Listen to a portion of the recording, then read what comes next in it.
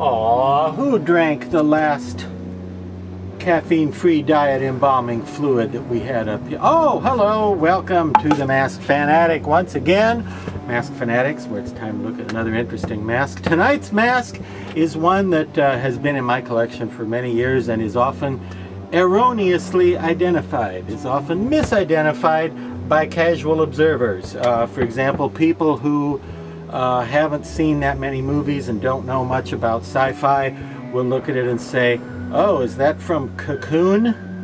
Cocoon was a movie that came out in 1985, by the way. And they're wrong. And elderly people who haven't seen many movies will say, oh, is that E.T.? And they're even wronger. What it actually is one of these delightful aliens from a 1983 picture called Strange Invaders. This guy is one of the Strange Invaders. And, well, I don't know how strange he is. He's a little strange, I think. For one thing, the lack of ears or any sort of auditory organs on the sides there, that's a little strange, don't you think? The absence of a nose, that's a little strange. So I think, all in all, I think it's fair enough to call him a strange invader.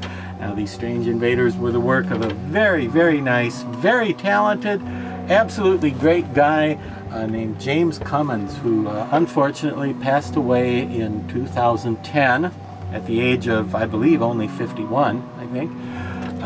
But he was a good guy and a very talented artist, and among other monsters and very creative projects of his was the Strange Invader.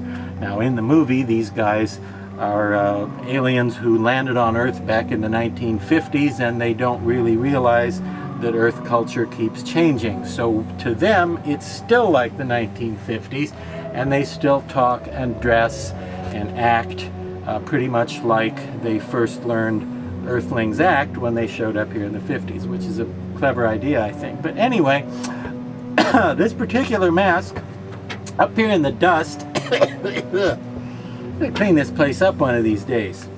No, not you. You don't have to. I scared him for a minute there.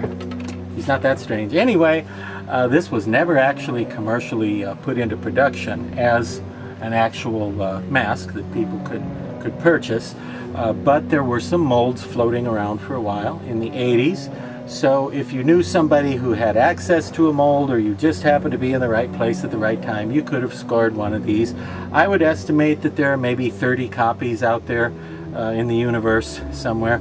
Maybe more on his planet. On Earth, I'm pretty sure there are only around 30 of these. As I said, the molds, there were molds on this character that floated around for a while. Now, since it was never put into production and never licensed, the copies that do exist were just painted by whomever. So there's no really uniformity, no really uniform look to the paint job. I painted this one myself, which again, I got this one back in the 80s around the time of the film. And this is how they looked to me in the movie at the time, so I went with this. Everybody else who has painted them, I believe, has gone with a pretty similar, sort of a light brown color scheme with shiny black eyes and a little bit of pink here and there. Not too much other than that, color-wise. I think he's a wonderfully sculpted alien. He's a, you can take a good look there. You could see, I hope you can see that superb detailing. Very, very detailed, very intricately done, and the wrinkles, they look a little odd. They look a little, you know, different from how the wrinkle patterns look on humans, and yet they look pretty plausible to me, you know. They look pretty organic and believable in that regard. So I'm very impressed with the Strange Invaders sculpted by James Cummins for the 1983 movie Strange Invaders. And well, you might be able to find one of these because there are some copies out there out and about. I don't know where to tell you where to look, other than maybe you know, mask websites and eBay and places like that, because again, this never went into production as a licensed commercially available mask. It's just something that a few copies made it into the homes of various collectors. And well, until next time, remember, when life gives you lemmings, make lemonade.